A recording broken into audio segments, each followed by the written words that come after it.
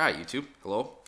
I am on WikiLeaks' Twitter feed right now, and they have recently released a leaked email between Jake Sullivan and Hillary Clinton.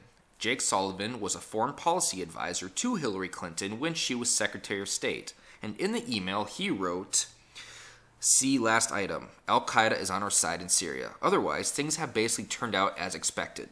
Now, we know that Al-Qaeda, that the U.S. has funded Al-Qaeda. We are currently funding them in Yemen right now, which is really sad.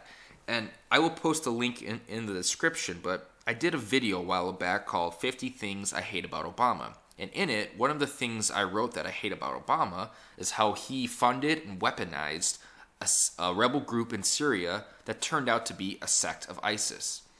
We know from Rand Paul saying numerous times on the debate stage and also just in general that the U.S.'s policy is the enemy of my enemy is my friend. And that doesn't work. What we notice right now is that the majority of the weapons that ISIS has are in fact U.S. weapons. And not just left over in Iraq after we abdicated Iraq, but what we specifically gave them to use against their leader. That's the whole point of the foreign policy that we have. We don't want to get our hands dirty, so we fund rebels. We fund the enemies of our enemies, and we hope that they will take out their leaders for us. It is just like the movie Lord of War with Nicolas Cage, which is a good film, by the way. But that doesn't make sense at all. We have to really understand, we have to stop doing that, because when you deal with radical Islam, when you deal with Islamic terrorists, they will never be friends with the West. Ever. They can lie to you all they want, but when it comes down to it, they will rather kill you than their own leaders. They would willingly kill you just as much as they would kill their leader. We try this with Gaddafi. We try this with Assad. The whole reason why ISIS is so prominent in Syria right now is because they have great weapons that were given to them by the U.S. So this whole notion now that we can trust these people to do our bidding in a surreptitious manner so we can keep our hands clean is really coming to the forefront, especially now with this WikiLeaks release. I think more people are starting to catch on that, hey, wait a second here. We are aligning ourselves with terrorist groups that are bad news, and that we should not be dealing with.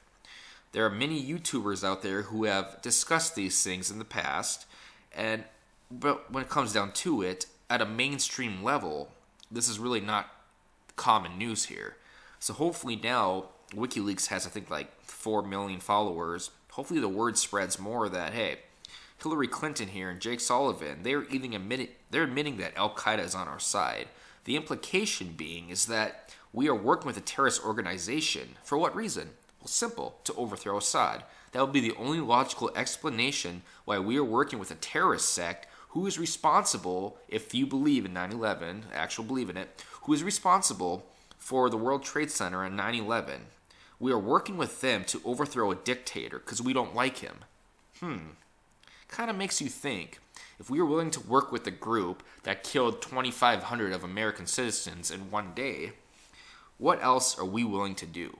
What else will the deep state, then the Council of Foreign Relations, do to actually gain a foothold in the Middle East? This is all about globalization. That's all it is. Globalists, they want position in the world. They want power in the world.